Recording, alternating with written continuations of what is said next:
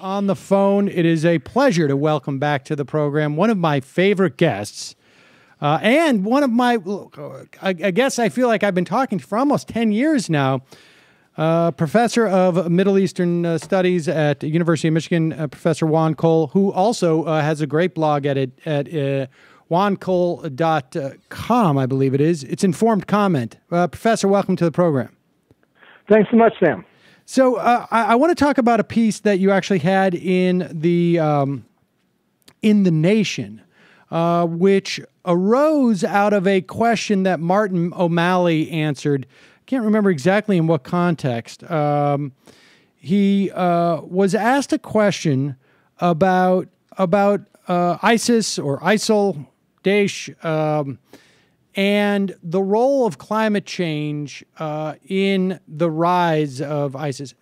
He was widely, I guess, ridiculed for this response, but I think we've mentioned on this program before, but not necessarily in regards to ISIS. This is, his response was actually quite accurate.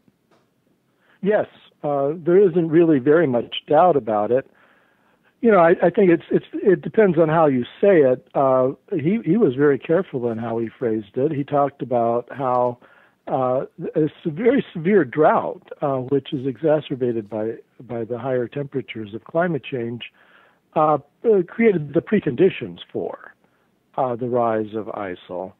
It's obviously people can respond to drought in lots of different ways, but in this particular case, you had a situation where in just a few years, 70% of the livestock in Raqqa province died. These are farmers, and you know, the livestock is the most valuable thing they have, and they weren't getting enough water for their crops. So O'Malley put it quite right, is that when that happens to farmers, you know, their farms fail basically, they can't make a living out there, they go to the cities and they look for, you know, day work as a construction laborer or something, which in Syria, you know, might be a forlorn quest. And then in 2011, when the Syrian revolution began, it was mainly initially a youth revolution and a protest against joblessness. If you looked at where a lot of the initial protests were, in places like Homs and Hama, these Sunni cities of the center of the country, they were in those shanty towns around the cities that were filled with recent rural labor migrants who were kicked off their farms by the drought. And while Syria has had, you know, cyclical droughts as part of a big arid zone in the Middle East all through modern history, we know that the Earth is about a degree warmer now than it was in 1850. And a degree warmer means that the drought's worse. That's just the way it works. And I mean, I think we have talked about, or certainly people have talked about the Syrian civil war being somewhat predicated on this. And you talk in the piece about sort of the broader implications. I mean, this is coming earlier. I guess it was last week now. James Hansen, the former NASA scientist, one of the former top climate experts in the country, was part of a team of, I believe, 16 other scientists who predicted that the levels of sea rise that have been anticipated are going to be far greater and far faster than have been anticipated, or at least reported, I guess, in the past. And you talk about how this is going to have great implications for the Middle East, more broadly speaking. Oh, yeah. If Hansen is right, and of course these things are projections, and he could be wrong, but in any case, we know that as the Earth warms, and we've now put so much carbon dioxide and methane up there that it certainly will warm, that the surface ice will melt over time. And it may take a very long time for it to melt. But even the old projections before Hansen's recent study, we're talking about 4 or 5 feet of sea level rise in the next 80 years. And in a lot of parts of the world, 4 or 5 feet is deadly. It's deadly to New Orleans. It's deadly to Miami. And it turns out to be deadly to the Egyptian Delta, where most Egyptians live. The Delta in Egypt of the Nile Valley is very much like the Louisiana Delta. Egypt is a country of nearly 90 million people. If they have to find another place to live, that's going to cause a lot of trouble. And the same thing is true, of course, of Bangladesh. But the other thing to say is that the sea level rise, the scientists give it as so many inches a year and so forth, but it needn't be uniform that way. If a big glacier from Greenland or the Antarctic falls in, one of these glaciers in the Antarctic could raise the sea level itself a few feet, and it could happen fairly rapidly. It would be like a tsunami in a way, and a place like Miami, for instance, is very vulnerable. So the Middle East is among those places that are vulnerable. The Persian Gulf littoral is very vulnerable to sea level rise.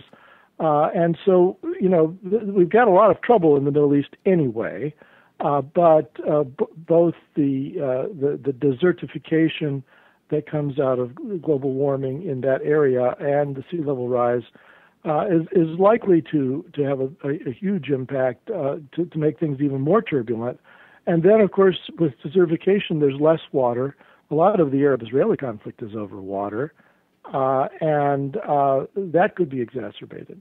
And we should make the point, too, that in terms of what you had mentioned in terms of the Egyptian Delta, as the levels rise in the Nile, it is seawater that's rising, and that will of course make it makes it impossible to grow anything in those areas. The sea level. If the sea level rises, and the Nile, now it has lost a lot of its force coming out into the Mediterranean because they dammed it at the Aswan Dam. So it's a fairly placid river, and if this Mediterranean rises, the salt water will go up into the delta, and there would be substantial salinization. So even in those places that don't get submerged, the land will become much less suitable for growing crops, and that will be a crisis. It's slightly tangential, but I think it's worth talking about, really, frankly, anytime we get the occasion, because I suspect that water is one of those things that people don't understand the role it played, particularly when people refer back to when there was a deal with Sharon and before the first Intifada, and that's supposedly Yasser Arafat had been given 98% of what he wanted from Barak and Ehud Barak years ago now. Talk about, just briefly, if you could, the role of water in the Israeli-Palestinian conflict. Yeah, well, there's a competition for water. Israel does have now some desalinization, but it's water poor, and it has to be very careful how it uses water, and it does need the water of the Jordan. It needs the water of Lake Tiberias, and that's been a long-standing conflict with Syria. In fact, one of the reasons that Barak, who initiated some negotiations with Syria, wasn't able to make a peace deal with it was outstanding issues over water. The Israeli incursions and indeed long-term occupation of South Lebanon, which lasted for 18 years, probably had to do with ambitions for the waters of the Litani River in South Lebanon. So, and in the West Bank, settlers who were illegally squatting on Palestinian land that was not awarded to Israel by the United Nations often dig deep tube wells to tap the aquifer, and then that causes the wells in the Palestinian villages to go dry, and makes it difficult for them to continue to live there. So this competition for water, and the Palestinians are basically being starved of water in the West Bank, and in Gaza the aquifer is going to go dry in about 5 years. This is a part of the struggle, and it's going to get worse. And as it gets worse, it's going to cause more conflict. And so, in getting back to your piece, you said that O'Malley's assertion drove the right wing crazy because it challenged two deeply held fantasies. The first you mentioned, you say, is that the Earth is not rapidly warming as a result of human burning coal, gas, and oil. I think we are well versed in the right's climate change denial. You say the second is that Muslims are intrinsically given to violent fundamentalism. It's sad that we have to reiterate this, but please do. And I mean, because there seems to be sort of a new, I don't know, I want to get your take on this because, we were talking about this, there's perspective, the American perspective on Muslims and Muslim countries literally 10 years ago, maybe more. You and I were talking about this, I'm sure.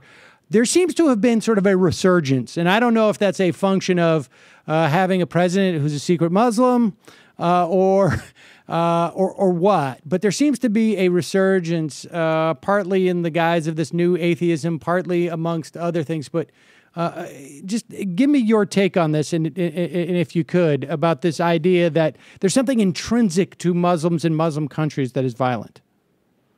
Yes, or indeed Muslims, even in the United States. It's a kind of libel that we've seen before with ethnic groups, and I don't need to go into the history of the blood libel with regard to Jews. There's a kind of libel that that Muslims are, by virtue of being Muslims, given to killing people, and it's the worst kind of racism and demagoguery. I point out to people that between 1870 and 1945, the people of Europe probably polished off on the order of 100 million people. This is not because they were particularly evil. There was a lot of upheaval in Europe, and it was an age of colonialism. But it was because they were the first generation to industrialize warfare, and it took people a while to pull back and realize how massively genocidally destructive industrialized warfare is. But in that period, the Muslims killed a fraction of that.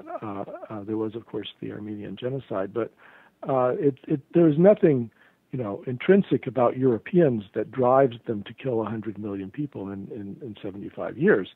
It was the social and political and economic conditions of Europe that drove these conflicts. And the same thing is true for the Muslim world today. There had been, countries where there was a long periods of relative stability in Muslim countries. They were all still Muslim then. Tunisia is an example. I don't think it's been in a war since the end of World War II, and it has had relatively little social violence until very recently. Some of it is a spillover from Libya. They're Sunni Muslims. They're Muslims like anybody else. So, just if you do the thought experiment, if it's Islam that's driving this, it doesn't make any sense that it's variable over time because they're not, they're not going in and out of Islam. So it's a crazy idea, and it's driven by propaganda. I think the long years of the Iraq War, the Afghanistan wars, where there was inevitably some faction of Muslims that was the enemy, has harmed their image.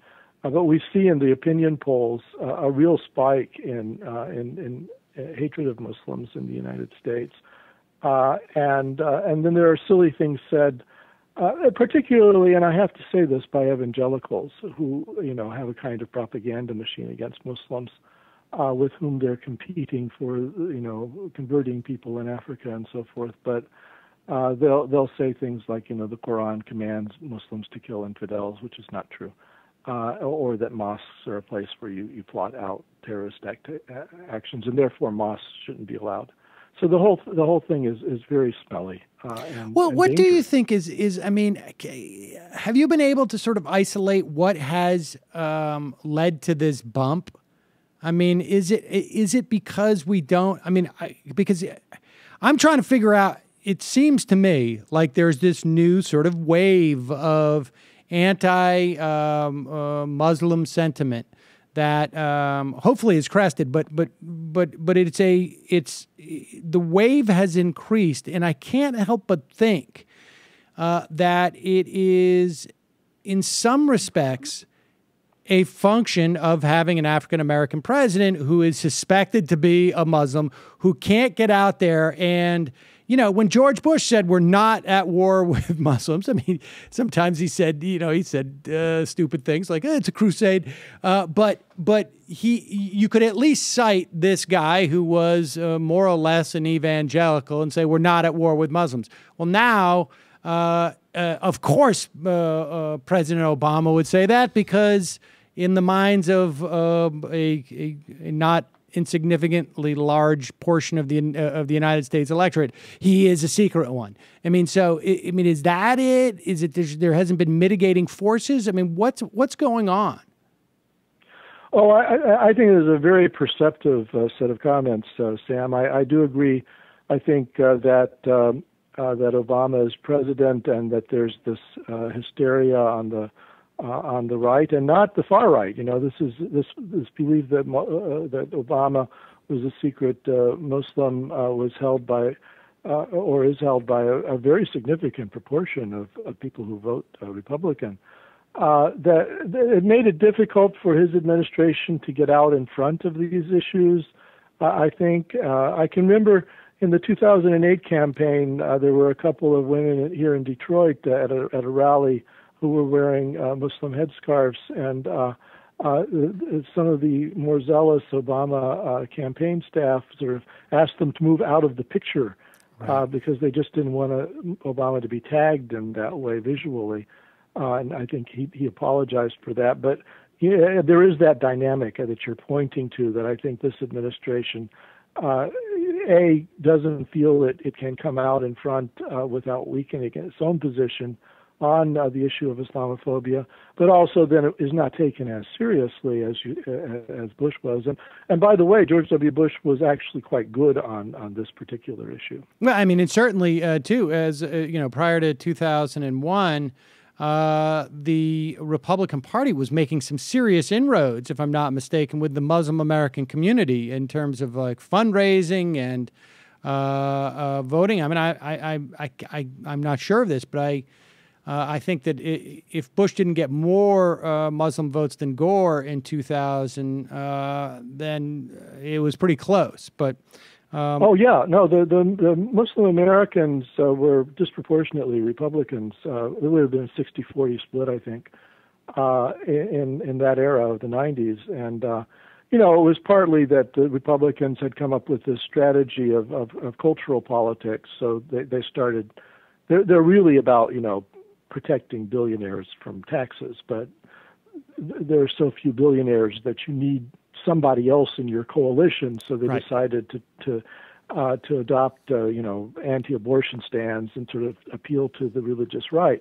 Well, a lot of American Muslims had similar values to those of conservative Christians, and so it was natural for them to gravitate towards the Republican Party. Not to mention that a lot of Muslim Americans are entrepreneurs and appreciated the message about the value of entrepreneurship and the evilness of taxes. But after Bush started the Iraq War in particular, I think he drove the Muslim Americans into the arms of the Democratic Party, and now the Republican Party has become so anti-immigrant, and that's another issue that affects Muslim Americans, It's not just Mexicans that are in the or Guatemalans that are in the sites, and you can see that in the discourse of someone like Donald Trump, that they're being grouped in with other immigrants. They're being tagged as violent in the same way that Trump is trying to tag Mexican Americans as, rapists and so forth. So I think there's been a really big shift, and it's consequential because there are a few states, Michigan, Ohio, New Jersey, Florida, where the electorate is fairly evenly divided, and where there are very substantial numbers of Muslim Americans and Arab Americans. So in a place like Ohio, they're big enough that they actually could swing the state. Fascinating. So I want to move on to your perspective on ISIL, because it's a little bit early to tell, but I suspect if I had to bet, I would say that this Iran agreement is going to go forward. There may be a vote by Republicans in the Senate to attempt to get rid of the president's statutory authority to execute the agreement, but I think that'll be vetoed, and we will have a deal which will hold off, to the extent that Iran actually has any nuclear weapon ambitions, it will hold off for 15 years, any moves they could make to execute that. So, I'm imagining a world where on Sunday mornings, John McCain doesn't have anything to talk about when Iran is not the ostensible nuclear threat, and ISIL may be just sort of a blip. Tell us why you think ISIL is doomed, or why, I should say, you see what the top 6 signs are that they are doomed. Yeah. Well, ISIL, in my view, I've always looked at it as a flash in the pan, because it's grown up in places where the state collapsed. And it's played on ethnic divisions between Sunnis and Shiites. So I never thought that it had staying power, and I'm convinced that 5 years from now we won't be talking about it. It may be something else, but we won't be talking about this particular organization. So what's been going on, and I don't think this gets covered because our press does this piecemeal kind of approach to news, but what's going on is gradually ISIL's territory, which is landlocked, remember, is being cut off from resupply. There's a logistical war going on that's being orchestrated by the United States. They say in the Army that everybody wants to do strategy, but real men do logistics. The logistics is getting men and materiel around. So one thing that's happened is that the Kurds in Syria, they're about 10% of the population, and they predominate in the northeast, have been encouraged with U.S. Close air support to close off the border between Syria and Turkey to ISIL. And so ISIL is based in Raqqa, the city out in the eastern desert. And if you go due north, you get to Tel Abyad, which is a border crossing into Turkey. And they were using that as a conduit through Turkey for arms and ammunition and men. And that's cut off to them now. The Kurds have cut it off. And then the U.S. has finally gotten Turkey to come on board about closing the rest of the border to ISIL. And even Turkey's Air Force now this weekend began bombing ISIL positions along the Syrian and Turkish border. I was going to ask you about that. From Turkey. How much are the Turks actually fighting? Because I know that there was that ISIL basically attacked Turkish forces, or in some way, the exact sort of incitement I can't recall over the past couple of weeks. But how much is Turkey actually sort of, I guess, closing down the border, fighting ISIS, versus using this as an opportunity to also fight the Kurds? Yeah. Well, it is using it as an opportunity to fight the more radical Kurds who are based in Iraq, and they've done a lot of bombing this weekend also of those positions. But what happened was a couple of weeks ago, the ISIL hit a rally at Suruc, which is across the border from the Kurdish enclave in Syria of Kobani. And it was a rally of leftist socialist youth Kurds who were going to go down and do volunteer work with the people in Kobani to help them get back on their feet after ISIL was driven away. And their rally was bombed. 30-some people were killed. It was horrible. And this inflamed the 20% of the Turkish population that's Kurdish, because they felt that the current government, the AKP government in Turkey, which is a center-right government, is kind of tinged with Islamic themes, that they accused it of being soft on ISIL. And that's something that Western analysts have also complained about, that Turkey didn't seem to see ISIL as dire a threat as everybody else in the world does. And so I think that bombing on Turkish territory of Turkish citizens, and the person who did it had been recruited from the Turkish population, finally alarmed the government enough, both because it could face very substantial discontent from the 20% of Turks that are Kurds, and also because it didn't want to be outflanked on its own right in the Muslim community. So it appears to be that there's been a sea change just in the past week on Turkish government policy towards ISIL, and it could be extremely consequential, because if ISIL is cut off from its Turkish smuggling routes, then it's going to be left increasingly without resources. And then in Iraq as well, it's being surrounded by the Iraqi army and Shiite militias. There are 20,000 of them sitting outside of Fallujah as we speak. And at some point in the next few months, as the weather gets better, there's going to be a big campaign, and I think they're going to have the province of Al-Anbar taken away from them. There are only 25,000 fighters, so if the Iraqis want to get rid of them, they can. And you mentioned that ISIL has lost their sort of access to a lot of gasoline and kerosene, right, from, I guess, refineries north of Tikrit. And over time, that's going to wear on them as well, because this was their money source. Are they getting money at all from any of the Gulf states? I mean, initially it seems that there was some of that sort of Saudi money and other Gulf states were pouring money into the the Syrian civil war, and a lot of it ended up in ISIL coffers. Has that been shut down? And I mean, do we have a sense of where they're getting their money from now? I think the analysts generally feel that the Gulf contributions have been dwarfed by the money that ISIL's been making from smuggling out gasoline and kerosene. So it's control, and raw crude is not valuable. It's only once it's been refined that you can sell it for anything.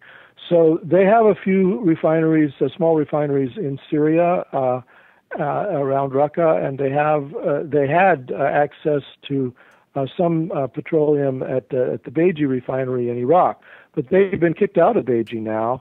And I think over time, and then if the border with Turkey is closed, by the way, it's harder for them to make money by smuggling. They put this stuff in canisters and put it on little trucks and take it across the border and sell it.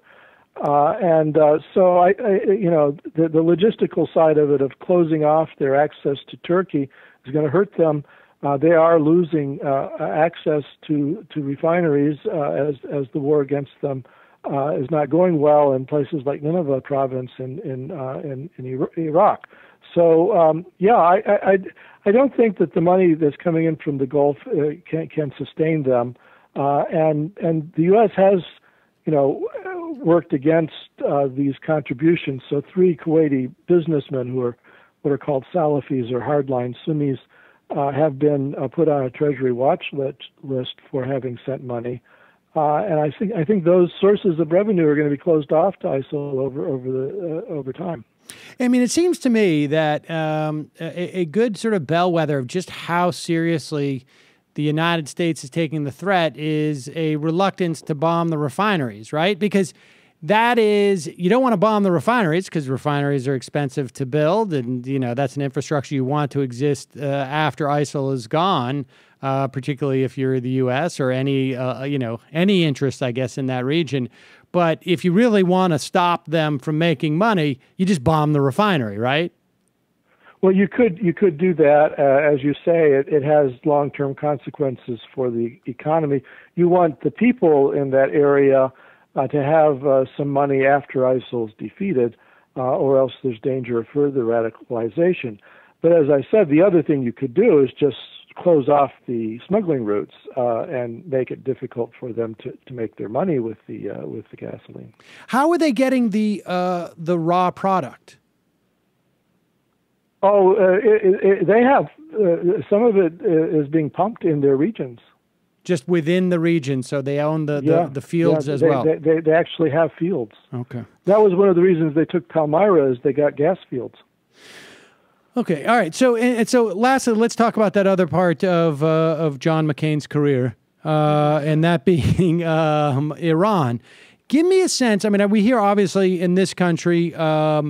I think we have a fairly good sense of where people stand on this deal. From the Republican perspective, this is nothing short of treason because Iran is Stalin and Hitler combined, with also mystical powers of being able to hide things. And so they have some magical, and Skeletor, I guess, also.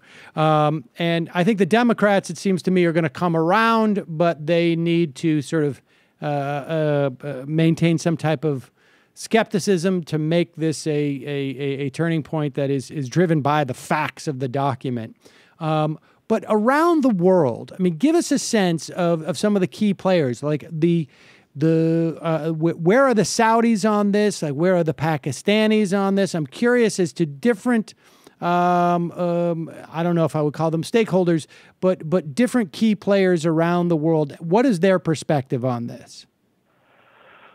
Well, they're split. Pakistan, of course, is a nuclear state and never signed the Nuclear Non-Proliferation Treaty and never was inspected.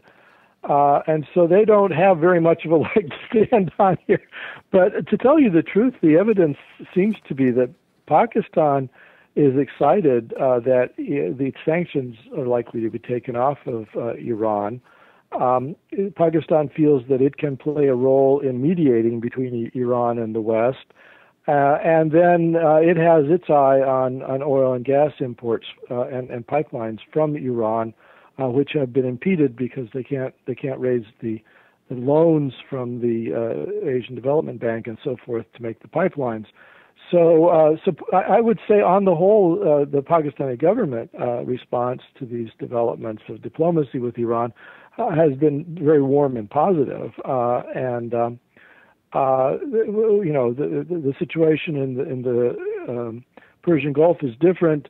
Saudi Arabia seems to be seething about it all. They would just as soon Iran be kept under sanctions and be kept weak. They are afraid that Iran has some kind of secret aspirations for a nuclear weapon. However, the Saudis are only one of the states, the oil monarchies on the Gulf. Oman actually played a very central role in getting these negotiations going. Some of the first meetings were in Muscat between Mr. Kerry and Mr. Zarif. And Oman has been very enthusiastic about this process.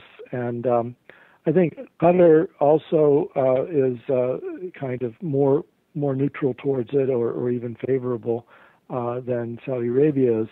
So, and then Dubai is jumping up and down for joy, because Dubai is a major conduit for Iranian finance to the outside world. and so the bankers in Dubai are looking forward to good times. So when people say the Arabs are against it, it's you have to go country by country. The Iraqis and the Syrians are Arabs, and they're all for it. And then even among the Gulf oil monarchies, who have a lot of influence because of their vast wealth, they seem to be evenly split. So it's not the case that it's an Arab ethnic position.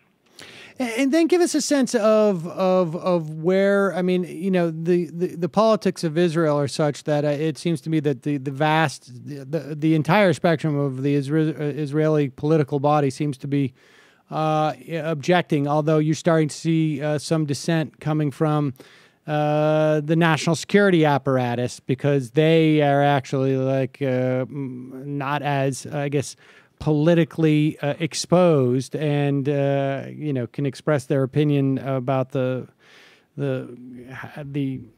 value of this deal. But in terms of long term, I mean, does this end up helping Israel in some fashion? Because suddenly, it seems to me that whether imagined or real, this desire for Iranian nuclear weapon, that idea became a leverage point for the Iranians in some way. You can't deal with the other issues, the other regional issues, because there was this sort of specter hanging over any of those talks or machinations, and that's going to be sidelined now, theoretically. Give me your sense of who else gets value out of this deal. Well, my own view is that the danger of Iran to Israel was always hyped. I mean, Iran does say horrible things about Israel, and one of the outcomes of this diplomacy in the medium term may be that Iran is more tied with the rest of the world, and already Germany is putting substantial pressure on Iran. That if it wants all these trade deals and so forth, they're going to have to moderate their position on Israel. But it's mostly been talk. I mean, Iran has supplied Hezbollah with rockets and possibly Hamas, but in Hezbollah's case, those are it's impossible for Hezbollah to use them to launch an offensive war. They're mainly defensive. And so the active military threat to Israel from Iran has all along been a little far-fetched. Iran is a long way from Israel. There's lots of countries in between. Iran has a very small and underfunded military, doesn't have an air force to speak of. So it's kind of a little bit crazy to be talking about Iran as a threat to Israel. You might as well talk about some Southeast Asian country as a threat. So I think that the Israeli right has hyped, Islamophobia as a way of taking the spotlight off the ongoing settlement program that they have in Palestinian territory in the West Bank. And I think one of the reasons that they're squawking so much on the Israeli right is that they're about to lose that issue, and nobody's going to pay any attention to them when they bring it up. And therefore, it's going to be harder for them to evade the real issue, which is that they're refusing to make peace with the Palestinians. And the Palestinians can be made peace with, contrary to what they keep asserting. And it can only happen if they stop stealing Palestinian territory and resources, and indeed pull the settlers out, or make some kind of territorial arrangement with the Palestinians. So my own guess is that as the Iran issue subsides, and I think you're right that it will, and as ISIL is, I'm saying, will be defeated, that spotlight might come on Gaza and the West Bank in a really big way. And I think Mr. Netanyahu, the Prime Minister of Israel, is really afraid of that happening. Yes, I can imagine. Professor Juan Cole, University of Michigan. We will link to your site, Informed Comment, at juancole.com, at our blog at majority.fm. Thank you so much. Always a pleasure. Likewise, Sam. Take care. Bye-bye.